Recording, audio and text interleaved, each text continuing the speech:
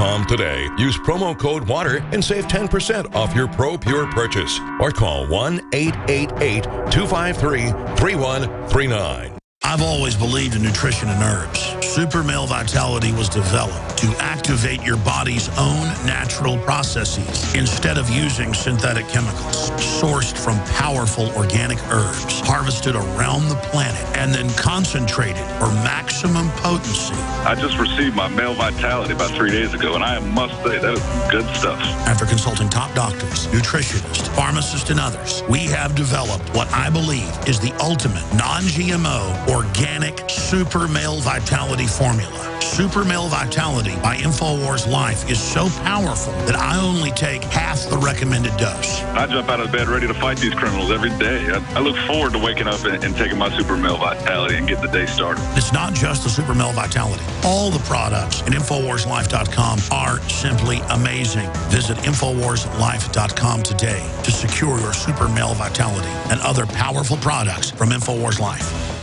I began to get into iodine a few years ago because it was helping me and my family so much get healthy and detoxify. Most people know that iodine deficiency has been a crisis around the world. Iodine is key to so many of the body's functions, especially the thyroid. I discovered a product being developed by Dr. Group.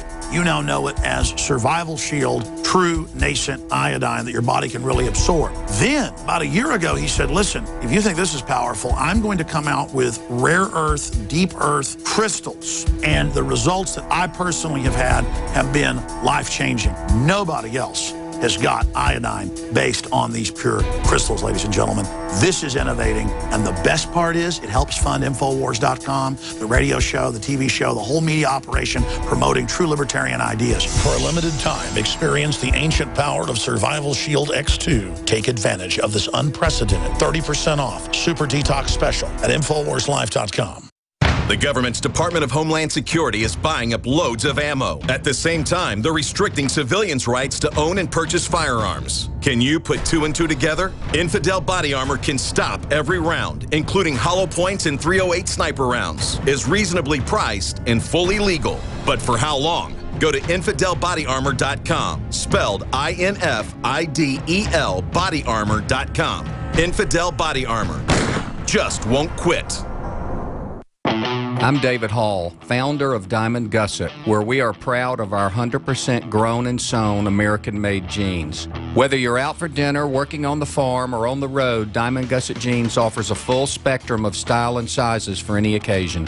Our loyal customers enable us to continue sponsoring Liberty Media outlets. Use promo code FREEDOM to receive a 15% discount at Gusset.com. In Liberty, David Hall, Diamond Gusset Jean Company. Coast to coast, direct from Austin. You're listening to the Alex Jones Broadcasting Network.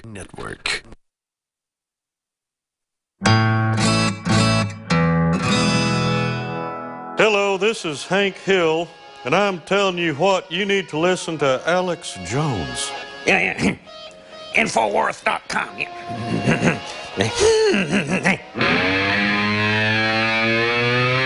Live from Austin, Texas, broadcasting worldwide, it's Alex Jones.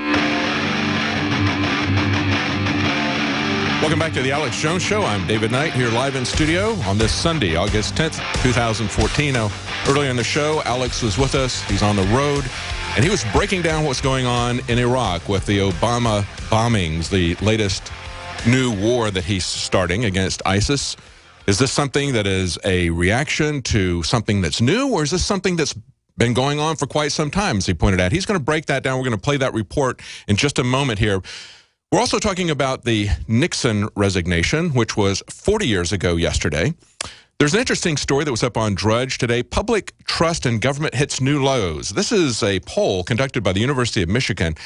And this is something they've been doing for about 50 years. Going back to the 1960s, they say consistently they found that the majority of Americans thought that they could trust government most or all the time. So that's how you get people like Richard Nixon. And they said until Watergate.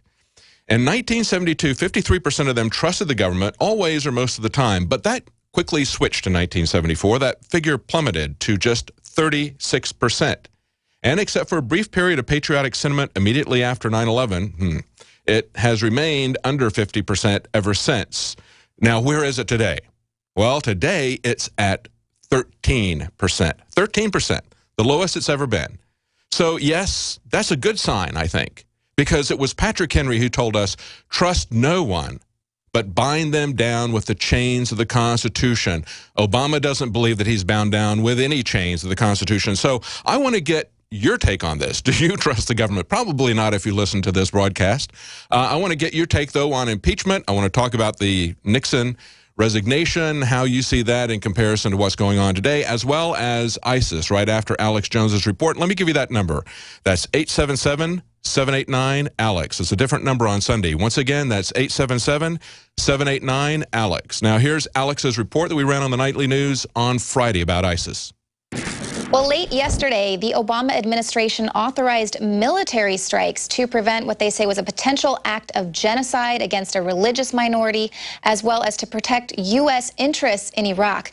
Now, a Kurdish news agency reported that hundreds of IS terrorists were killed in the Pentagon operation that took place there early this morning. Now, of course, the administration has been under intense scrutiny for the president's foreign policy failures, and with many people pointing a finger at his decision to pull the troops out of Iraq in the first place. Earlier this week, one Iraqi in the area cried to the world, "There is no one coming to help." Well, today America is coming to help.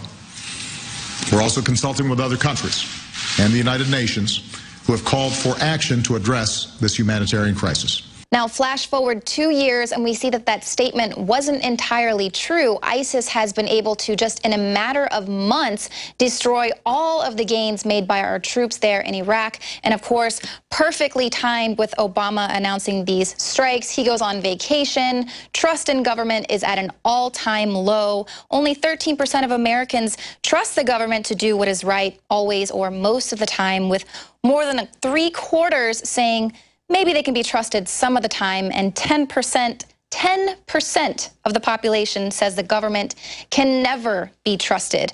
Now, these are insane numbers. We don't even remember a time that trust in the government has been this low. And now we have ISIS, who we've been watching them destroying large swaths of Iraq. They've been all over Twitter showing their beheadings and things like that. And our focus has been on other things: Gaza, Russia, Syria, the border. No one is talking about the literal terrorists that are taking over Iraq. Now ISIS is directing threats directly to America. They say that they're going to raise the flag of Allah in the White House, and then they go on taunting America, saying, don't be cowards and attack us with drones. Instead, send your soldiers, the ones we humiliated in Iraq. See, so they're basically saying, you know, come on with don't bring your drones, bring your troops. And this is one of those situations where America can actually say, bring the drones. We've been watching them driving in, but, you know, the president just wants to go drone people in Pakistan and big wedding parties in Yemen.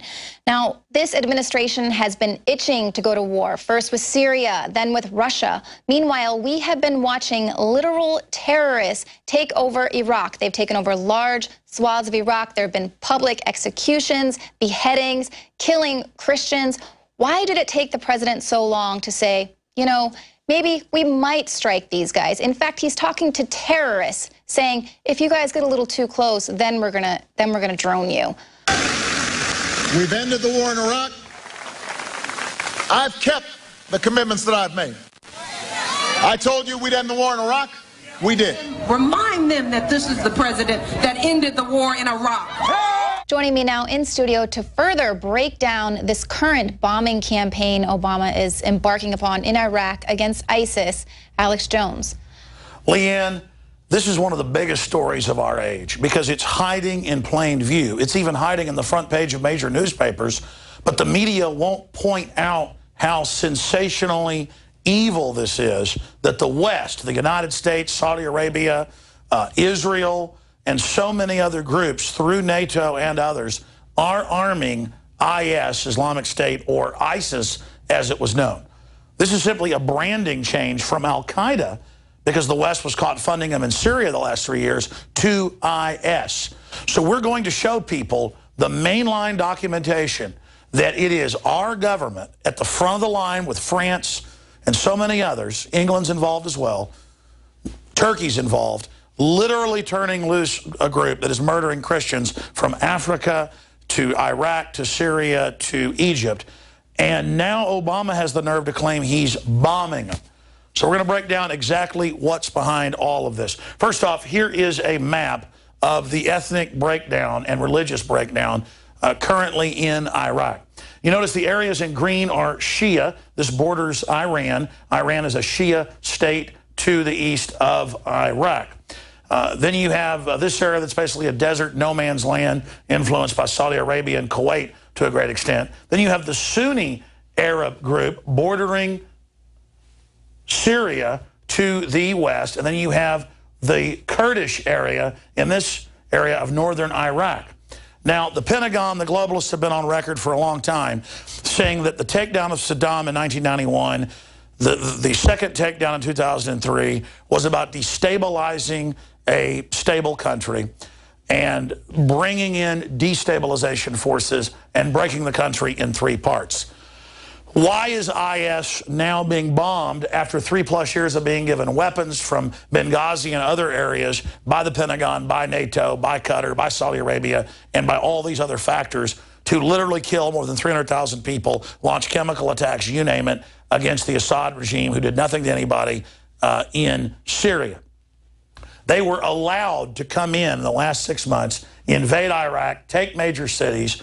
The entire time this was happening, even months ago, the Pentagon would not bomb their convoys with their Predator drones. They would leave them be. So this is Alex Jones on the Nightly News from Friday night. We're going to continue with this report in the next segment. He's going to conclude what he's talking about with ISIS, break that down, where the threat really comes from, and what's behind all of this. Now, we're also got some news that we're going to be covering. We have a riot that broke out in Missouri after a shooting. Essentially, as it was reported by an eyewitness, a young man with his hands up, although he was fleeing from the police, he was no threat to the police, who was shot 10 times and died. There was a huge crowd there. We also have news about the UK border staff are threatening to strike, to stand down, because they said we don't have any protection whatsoever at the border. Essentially, they are the picket line. If they see somebody coming in there sick, as they did a few weeks ago, they had someone come into, I think it was either Gatwick or Heathrow. I think it was Gatwick. Someone came in vomiting and collapsed. Everybody was very much afraid of that. She'd come in, I think, from an area that was suspected. So we see this happening at the UK borders. We see our borders completely open. We see them standing down, and yet we see the rules of engagement internally in the country is being stepped up. We're going to talk about that and take your calls at 877-789-ALEX on impeachment, on ISIS. We'll be right back with the conclusion of Alex Jones's report.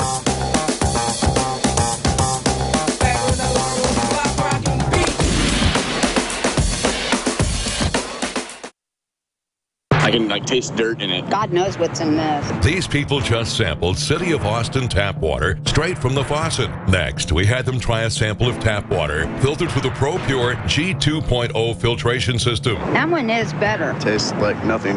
Yep, I know what good water tastes like. It's good water. Most tap water contains added substances like fluoride, chlorine, glyphosate, and many others. Studies prove that these substances are linked to an assortment of major health issues, including tooth decay, lowered IQ, and even cancer. It tastes like you're drinking out of the lake when you're drinking tap water. The ProPure G2.0 filtration system removes these deadly substances, leaving only fresh-tasting, deliciously clean water. Okay, this is very tasty. It's good water. Refreshing. It's good. Go to InfoWarsStore.com today and get your free wire stand with the purchase of a ProPure Big Water Filtration System. Or call 1-888-253-3139.